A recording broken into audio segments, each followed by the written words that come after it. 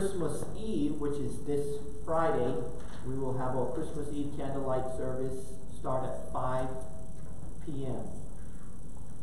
On December 26th, the day after Christmas, we're going to have a service full of Christmas carols. So the day after Christmas, it will be Christmas carols. This week's schedule is in the bulletin. We will have a Wednesday night Bible study this week. Next week we won't, well, obviously between Christmas and New Year's, but we will have our regular Wednesday night. And the reason for that is we're in the last chapter of the book of John, and we will finish that book this year. And we'll think about what we'll do next year.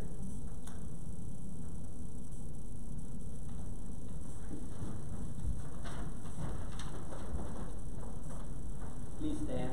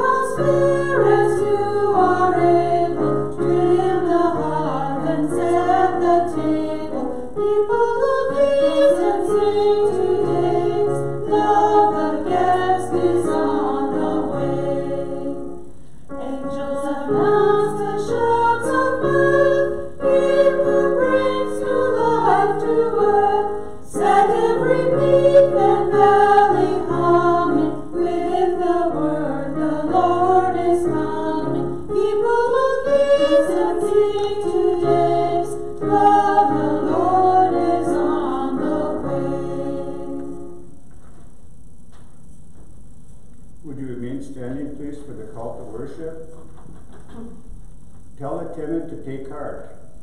The Lord our God will come. We wait for the word of the Lord as we wait for the rains. And our God shall come down upon us like gentle dew. The hills and the mountains will be singing praise to God. Every tree in the forest will be clapping its hands. The Lord will come and rule forever. Hallelujah. You may be seated.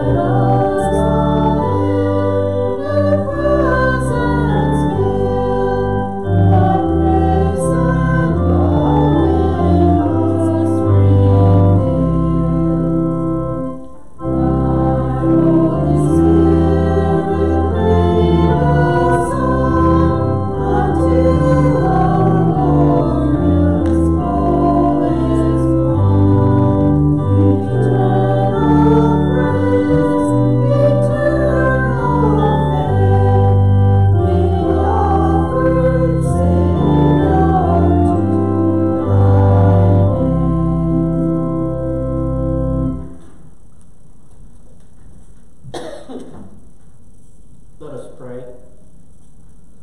O God, you so loved the world as to give your only begotten Son, that whosoever believes in him should not perish, but have everlasting life.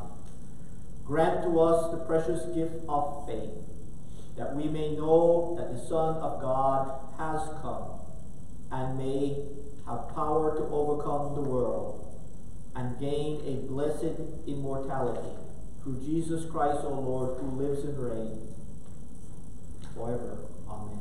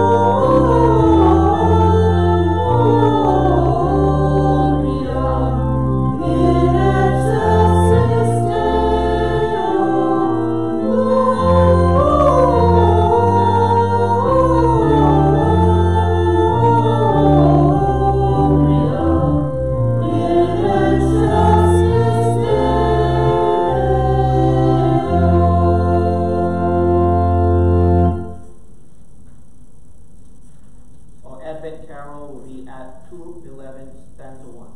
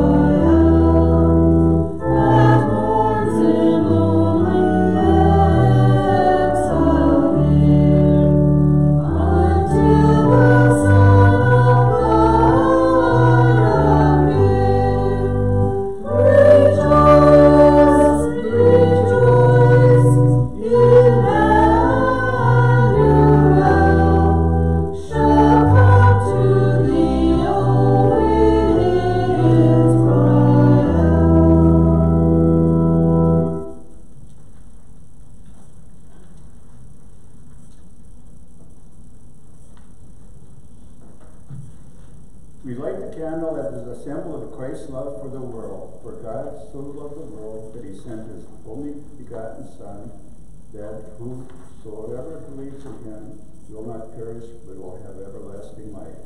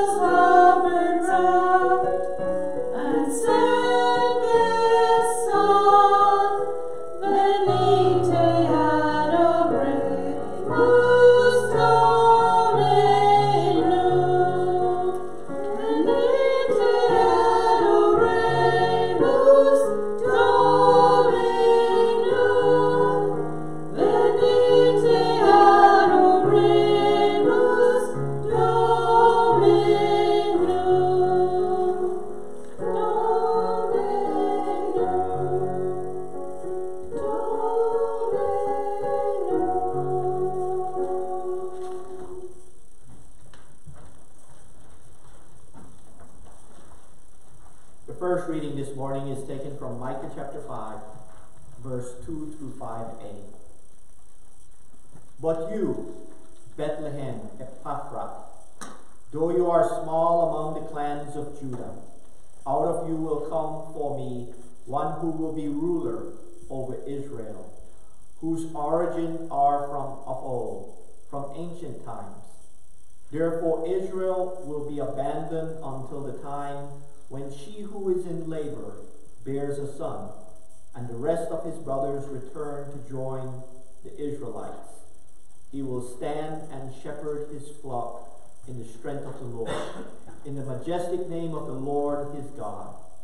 And he will live securely, and then his greatness will reach the ends of the earth, and he will be all peace.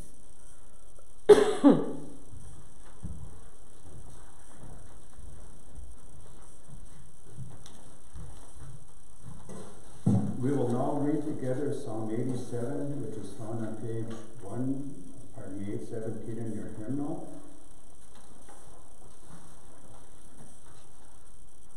The Lord reigns, let the earth rejoice, let the many coastlines be glad. Clouds and thick darkness surround the Lord.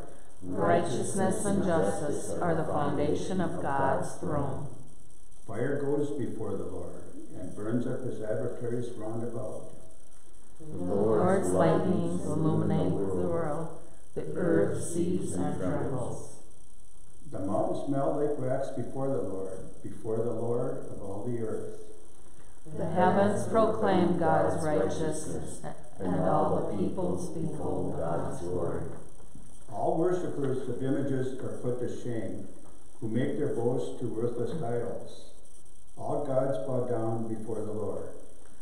Zion hears and is glad, and the daughters of Judah rejoice, because of your judgments, O God. For you, O Lord, are the most high over all the earth. You are exalted far above all gods. The Lord loves those who hate evil, preserves the lives of his faithful, and delivers them from the hand of the wicked. Light dawns for the righteous, and joy for the upright in heart. Rejoice in the Lord, O you righteous, and give thanks to God's holy name.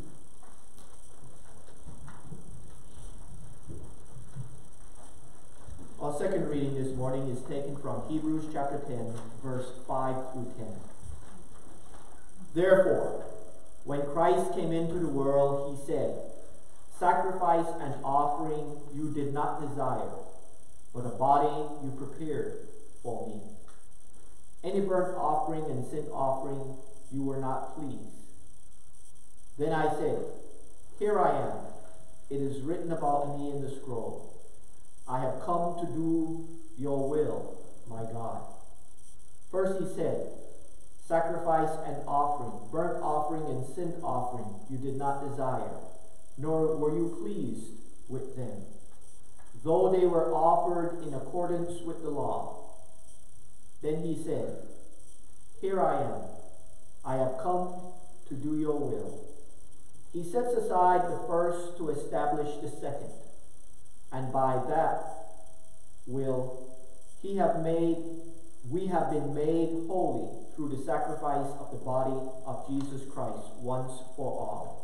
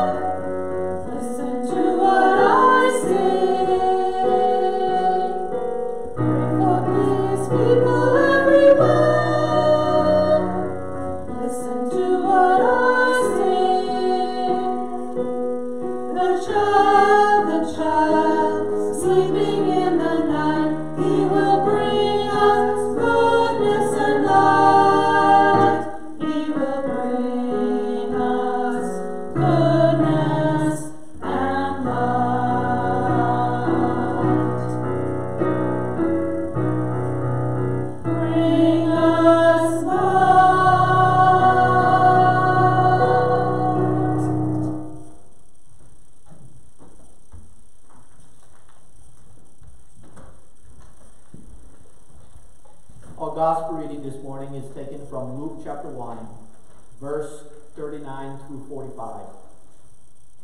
At that time, Mary got ready and hurried to a town in the hill country of Judea. When she entered Zachariah's home and greeted Elizabeth, when Elizabeth heard Mary's greeting, the baby leapt in her womb, and Elizabeth was filled with the Holy Spirit. In a loud voice she exclaimed, "Blessed are you among women, and blessed is the child you will bear. But why am I so favored that the mother of my Lord should come to me? As soon as the sound of your greeting reached my ears, the baby in my womb leapt for joy. Blessed is he who has believed that the Lord would fulfill his promise to her." The word of the Lord. Thanks be to God. Today we read 4 different passages. The first one reminded us where Jesus would be born. In the gospel message, before he was born, we see that Mary hurried to a city in the hill country of Judea to visit her cousin Elizabeth. And we all know the story, but we need to be reminded each and every year. Last week, if you remember, Zachariah could not speak because he was struck dumb. He was too old to have a kid. Not necessarily Zachariah, but Elizabeth was too old. And yet we see that Elizabeth is pregnant. And the scripture said that Mary, who is also pregnant, and you have to remember, back then they did not have the conveniences that we have. For example, today, if you have good news, you can pick up the phone and in a few seconds you can do what? Tell people. Or, as some people do, they get on that multimedia thing and Facebook and WhatsApps and whatever else there is. I don't even know all of it. But in an instant, people can know what? The news. Back then, they did not have that convenience. As a matter of fact, you could live 5 miles away from a person and don't even know anything about them or their life. And we see that Mary was living in Nazareth and Elizabeth in Judea, and that's like living from here to Texas, and you don't see each other, you don't know much about each other. So the news about Elizabeth being pregnant, or even better, the news of Mary being pregnant, was not known. And so once the news reached Mary, said, at that time, once Mary found out that Elizabeth was pregnant, she did what? She hurried. She got ready and hurried to a town and went to see her cousin, because this is great news. A woman in old age having a baby who had not had a baby. And so Mary was going there for Elizabeth. And the scripture said that when she entered Zachariah's home and greeted Elizabeth, when Elizabeth heard Mary's voice, just the opposite happened. Here Mary was going to visit Elizabeth to share in her joy. And when Elizabeth heard, scripture said, the baby leapt in her womb, and Elizabeth was filled with the Spirit, and in a loud voice she exclaimed, "Blessed are you amongst women." The very thing I am sure that Mary wanted to say to Elizabeth, blessed are you amongst women, because in your old age God has what? Blessed you. But instead, the baby in Elizabeth leapt and said, blessed are you amongst women, and blessed is the child you bear. At this point, the only persons or people that knew that Mary was pregnant was Mary and Joseph. Nobody else. And yet, we see God working through the Holy Spirit, said, blessed are you amongst women, and blessed is the child you bear. But why am I so favored that the mother of my Lord should come to see me? We see from the very beginning God's plan at work. At this point, during this part of the scripture that we're reading, Mary is living in Nazareth. She goes to visit Elizabeth, and then she returns to Nazareth after this visit. But the baby had to be born where? In Bethlehem. In Bethlehem. And so Micah reminds us that Bethlehem, at this point, a small little village, if you could call it that, insignificant when you can compare it. It's like comparing Ottertail to the Twin Cities. We are small compared to them.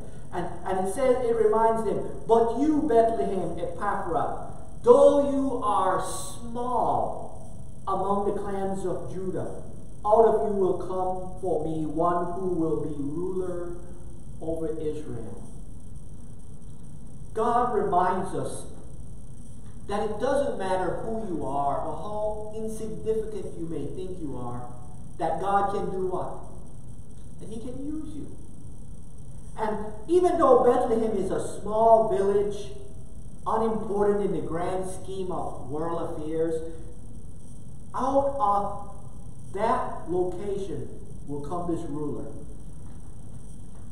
Picking up in Hebrews, we see the key reason for God using Elizabeth and Mary, and the key reason He is willing to use you and I, just as He was willing to use Christ, is because of this response. Picking up in Hebrews first, we see that when Christ came into the world, God said, "Sacrifice and offering you did not desire, but a body prepared for me. With burnt offering and sin offering you were not pleased." As a matter of fact, we see this same idea repeated not once but twice in this scripture. Picking up again in verse 8, it said, first He said, sacrifice and burnt offering and sin offering you did not desire, nor were you pleased with them, though they were offered in accordance with the law. Many times we miss what that means. And you see, the people who can afford to give the sacrifice, the burnt offering, the sin offering and stuff were usually what? Rich people. People of importance, people who had means. But over and over again we see that God does not choose people based on what they have, but on their willingness to what? To serve. The reality is whatever we have in comparison to who God is what? Insignificant. Nothing. After all things belong to Him. I'm reminded over and over again, whatever we have in this world as far as material things, and some people work real hard for those things and they accumulate things, but we're reminded that at death it's the great equalizer. How much of it will you take? None. As a matter of fact, the richest person in the world at death is equal to the poorest person in the world. They own what? Nothing. None of us can take. And so what we see is God does not look at what we have, but who we are. Continuing, it reads, though they were done according to the Lord, then He said, here I am. I have come to do your will. And that is what we are here to say today is, God, here I am. Do, as Mary said, do unto me as you what? Will. That's the whole point of Mary and Elizabeth, is that they were willing to allow God to what? Use them. Here I am. I have come to do your will. The author of Hebrews make it quite clear that God set aside the first to establish the second. And many times we miss that point. What does that mean? That God, in other words, God set aside all the laws, the rules, the regulations, the sacrifice, all those things to make and to establish the second, which is that He loves us, He cares for us. And during Advent, as we light these candles, we are reminded that God is a God of love. He does not demand from us sacrifice and burnt offering and sin offering. What we give to Him, we should give out of love and generosity. As a matter of fact, what we give is just a small portion of what He has what? Given to us. Christmas is a time where during Advent we remember the first coming. That Jesus came and was born in Bethlehem and the angels, and all those things are great. Christmas is also a time that we remember Mary and Elizabeth, people who, especially women at that time, who were considered what? Not even a full person, a half person, if that. And yet they were willing to be used by God. They answered the question, "Here I am. I have come to do your will." And as we think about Christmas and being a Christian, we should always be ready to say to God, what? Here I am. I've come to do your will. The word of the Lord. Thanks be to God. We'll have a hymn of reflection, hymn number 217.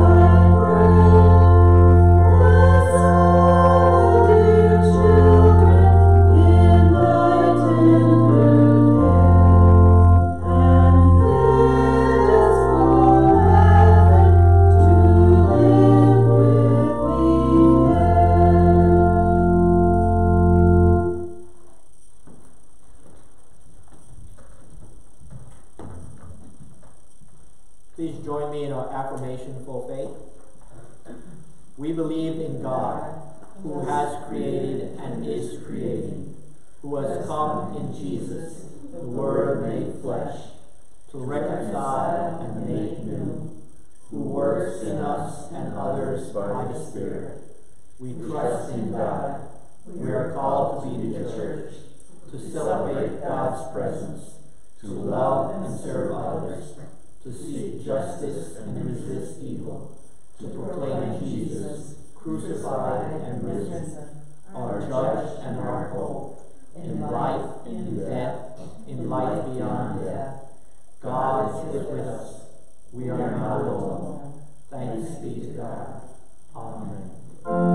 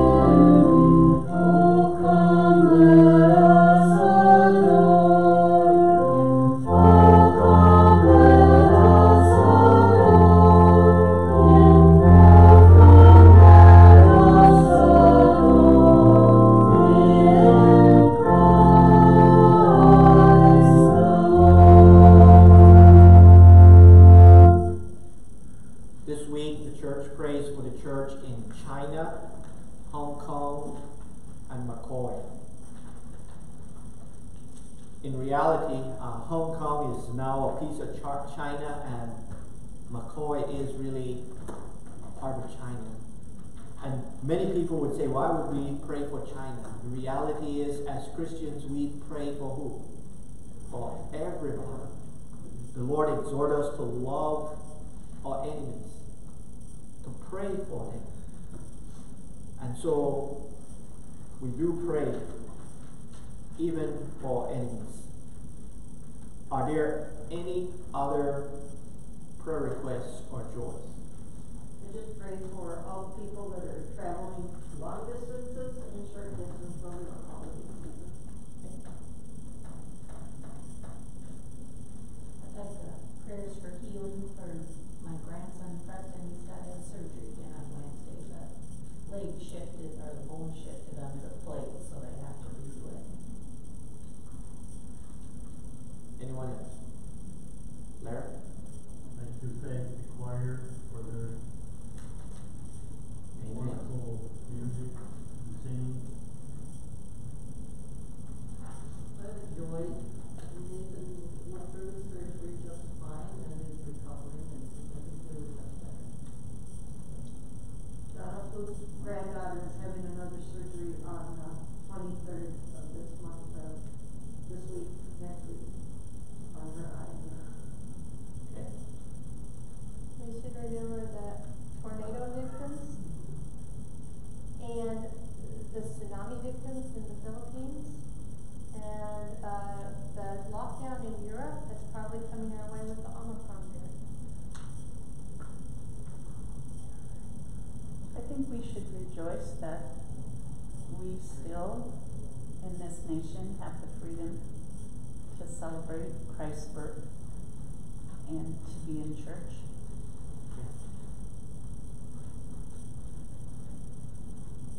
Anyone else? Let us go to the Lord in prayer, followed by a personal time of silent prayer, a personal confession, followed by the Lord's Prayer. Let us pray. Loving God, today that we lit the candle, reminding us that for God so loved the world.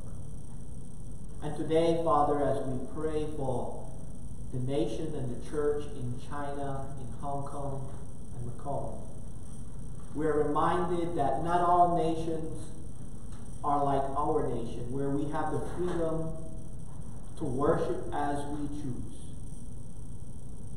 The freedom to do so many things, to travel freely, to speak our minds. Father, we ask that you be with these nations, even though they are under communist rule. We are exhorted to pray for our enemies. And we realize in reality, Father, that they are not our enemies. That we are all human beings made in the image and likeness of God, loved by you. We're reminded, the scripture said, for God so loved the world. And that we as your people should be a people of love, and we should love all people. We pray for our church, and we give you thanks for the many blessings that you have bestowed upon us.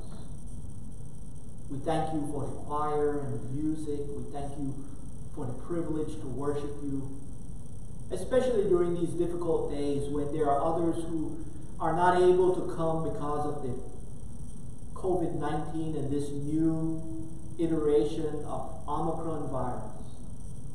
We pray, oh Father, for those countries that are suffering, especially in Europe right now where there's a surge. We see that in a few weeks that it may be America's turn with a surge. This virus is highly infectious, more infectious than the other COVID variants. We ask that you be with us as you are with each and every person who is sick right now.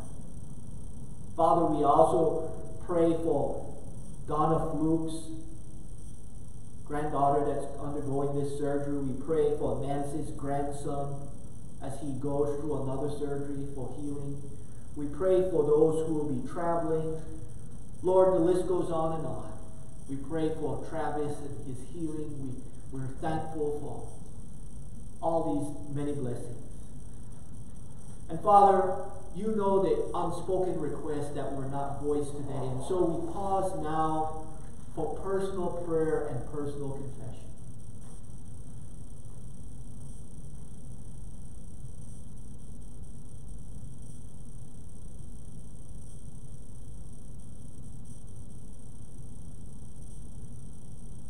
Lord, before we say the Lord's Prayer, we remember those who are suffering from the tornadoes, the tsunamis, and other natural disasters.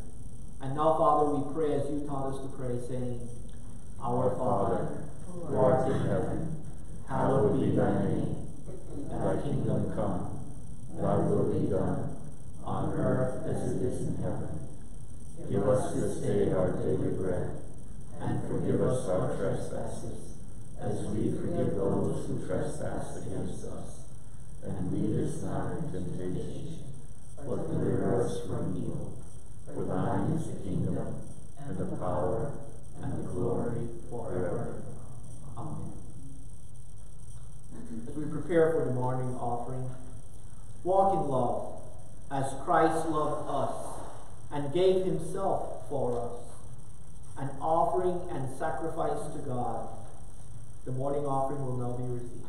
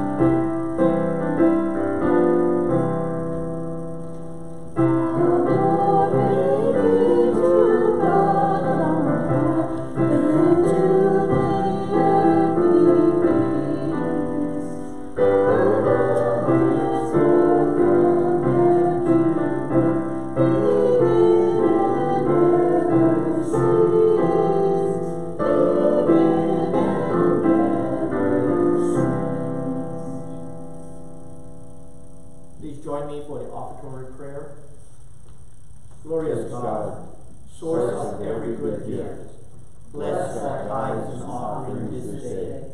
May they lift up the lowly, fill the hungry with good things, and bring strength to those seeking those in need. In your holy name we pray. Amen. You may be seated. Hear these words from Isaiah chapter 9, verse 6 through 7. For a child has been born for us, a son given to us. Authority rests upon his shoulders, and his name, Wonderful Counselor, Mighty God, Everlasting Father, Prince of Peace. Our closing carol, hymn number 240.